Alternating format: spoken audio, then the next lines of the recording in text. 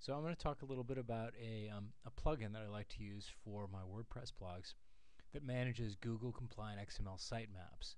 It's this plugin right here. It's cleverly called Google XML Sitemaps. And I'm going to just click on visit plugin site here so you can see real quick what the URL is here. Hit your pause button, write that thing down.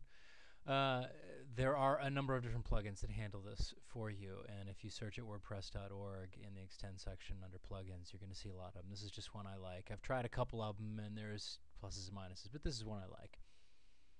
And this is the one I'm using, so we're going to talk about it today. Now, first, if you haven't already, go to Google Webmaster Tools and create an account. This is where you're going to manage your sitemap and let Google know where and how often to crawl your site. It's very, very helpful. Okay, so do that first, and then when you go in here, you're going to see that it's going to want a sitemap, and you need to create a sitemap. Now, if you have your own site that's not a WordPress, and you can't take advantage of plugins and things like that that WordPress provides, then you've got to create a manually generated XML sitemap, and then frequently go in here and tell Google to look at it and so on. But this plugin takes care of that for you.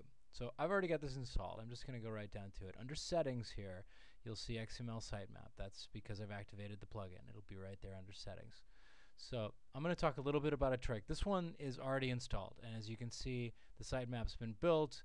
Google and Bing and Ask have been successfully notified. This plugin handles it for you. It's great. Every time you update your blog, you create a new page, a new post, you update a post, whatever it is, it will build a new sitemap and notify the search engines that there is a change, which is great because if you've got frequency, if you're updating your site regularly, you're going to want to let the search engines know because they love frequency. They have value associated with frequency and freshness. And if you're doing it manually, it is a pain. This plugin handles it for you. But what I want to talk about here is a little trick that you have to follow. If you've got a site, if you've got your blog installed in a subdirectory of your site. So to give you an example of this, here's a blog I run called SB Entrepreneur. And the blog WordPress is installed in the home directory. Okay, so this isn't a big deal. I install the plugin, everything's fine, it works out great. However, if you've got a site like the Zamzow Zone here, now this is the Zamzow group, and zamzowgroup.com has their own site with an About Us and clients and careers and contact and all that stuff, right? But then they've got their blog. This is WordPress installed in a subdirectory.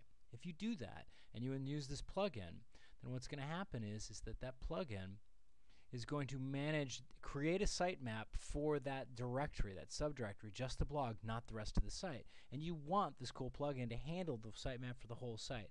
It's much easier. So what you need to do is you need to go into these plugin settings, and you'll see here, additional pages. If your blog is in a subdirectory that you want and you want to add pages which are not in the blog directory, you must place your sitemap in the root directory. That's the first thing you need to do. And then you need to come down here and you need to change, you need to give it a custom, you need to change it from automatic detection in this here to custom location.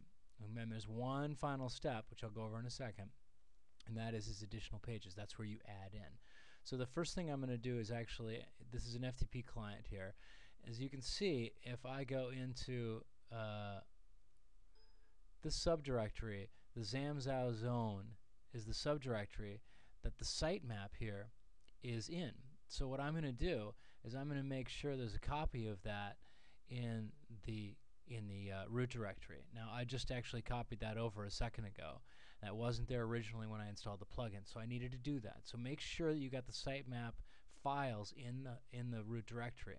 Okay, once that's taken care of, you come over here and you change this to custom location, and you make sure this is not including